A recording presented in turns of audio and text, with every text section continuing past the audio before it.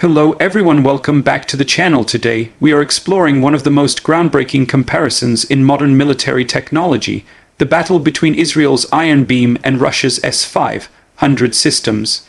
These two air defense systems represent not only advanced engineering, but two completely different visions for the future of missile interception. One uses the power of lasers traveling at the speed of light, while the other relies on high-speed missiles capable of hitting targets in outer space.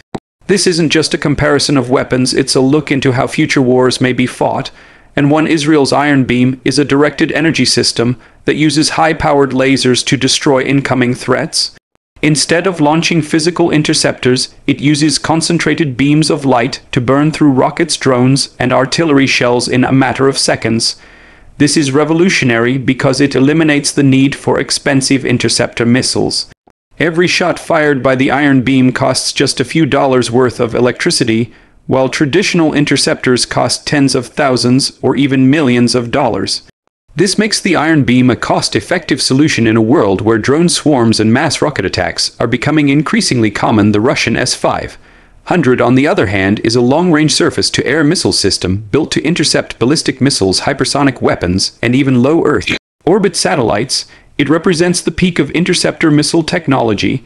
The S-500 uses advanced radar that can track multiple targets across vast distances, and its missiles can reach speeds more than 15 times faster than sound. Where the Iron Beam is designed to stop smaller low-altitude threats, the S-500 is engineered for strategic defense against enemy missiles launched from thousands of kilometers away. The Iron Beam's greatest strength is speed. Lasers travel at the speed of light, so the time between detection and destruction is almost instantaneous. There is no launch delay and no explosive warhead. The laser simply locks onto the threat and applies enough thermal energy to destroy it. This speed is critical in defending against short-range projectiles that give defenders only a few seconds to react. By contrast, the S-500 relies on advanced missile interceptors which must be physically launched into the air. These interceptors take several seconds to reach their targets, but they can travel extremely long ranges and even leave the atmosphere to engage threats from space. Cost is a major factor in modern warfare. Traditional interceptors are extremely expensive, and enemies have begun using cheap drones and rockets in large numbers to overwhelm air defenses. In such scenarios, countries risk spending millions of dollars to intercept weapons that cost a fraction of that. The Iron Beam solves this issue by using laser energy. As long as it has an energy source, it can fire almost indefinitely. This makes it ideal for continuous defense. The S-500, in contrast, is extremely expensive to operate and maintain. Its missiles are high-value assets used for strategic targets, not for daily interception of low-cost threats. The Iron Beam is designed primarily for short-range defense with an operational range of around 10 kilometers. This means it cannot engage long-range ballistic missiles or hypersonic weapons. It is most effective when used alongside other systems like the Iron Dome and David's Sling.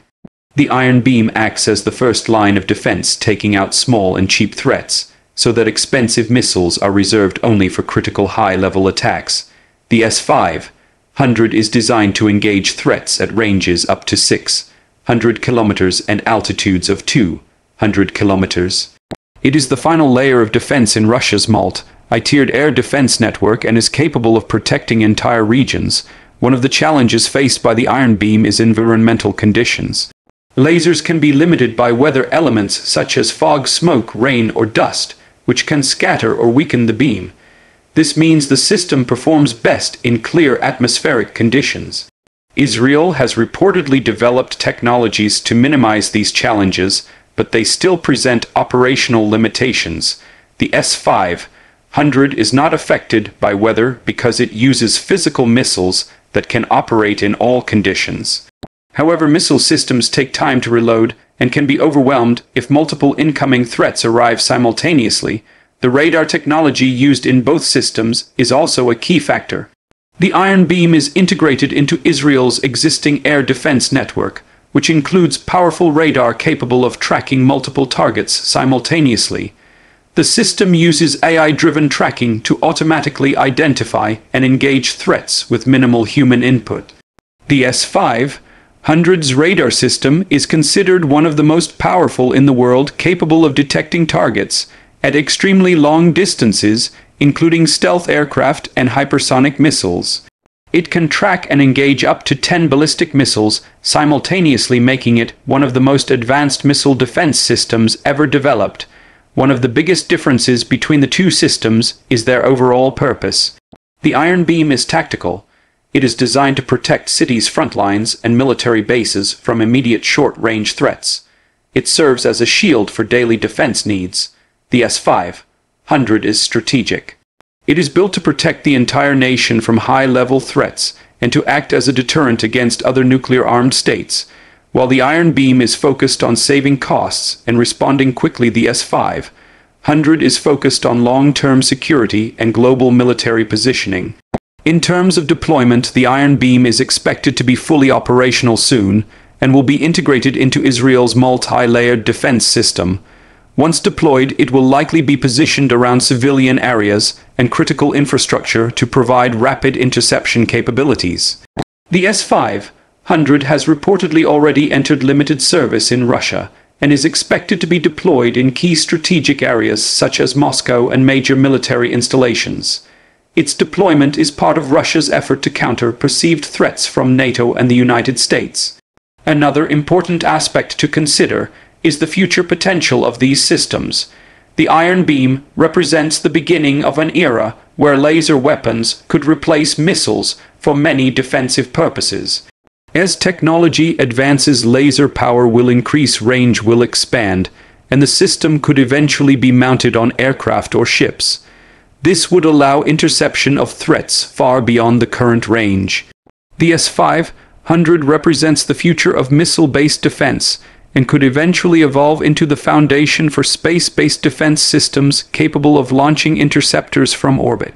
When looking at mobility, the Iron Beam is expected to be highly mobile, allowing it to be relocated quickly to defend different areas.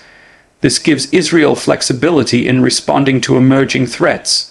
The S-500 is mobile, but its large size and infrastructure requirements mean it is not as easily relocated. However, once deployed, it can cover massive territories and provide a long-range shield that few systems can match. The Iron Beam is highly automated, relying on AI and advanced sensors to detect and destroy incoming threats in seconds without human intervention. This reduces response time and ensures consistent performance. The S-500 also uses automation, but requires greater coordination due to the complexity of launching missiles and tracking high-altitude targets. Despite this, it provides a greater margin of safety against threats that are too fast or too distant for laser systems to engage. In terms of geopolitical impact, the Iron Beam could change the dynamics of asymmetric warfare.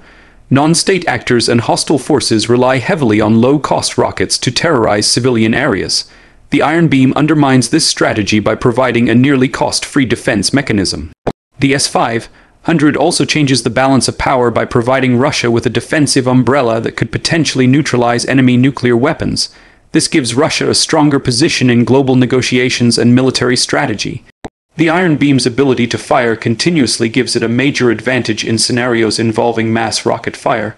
Since each shot costs very little, the system can operate without worrying about ammunition depletion. The S-500, by contrast, must conserve its missiles for the most critical threats. Using it to intercept drones or rockets would be economically impractical. This again shows the different roles of each system, one designed for constant engagement and the other for strategic defense. Critics argue that laser technology is still in its early stages and may not replace traditional missile systems anytime soon.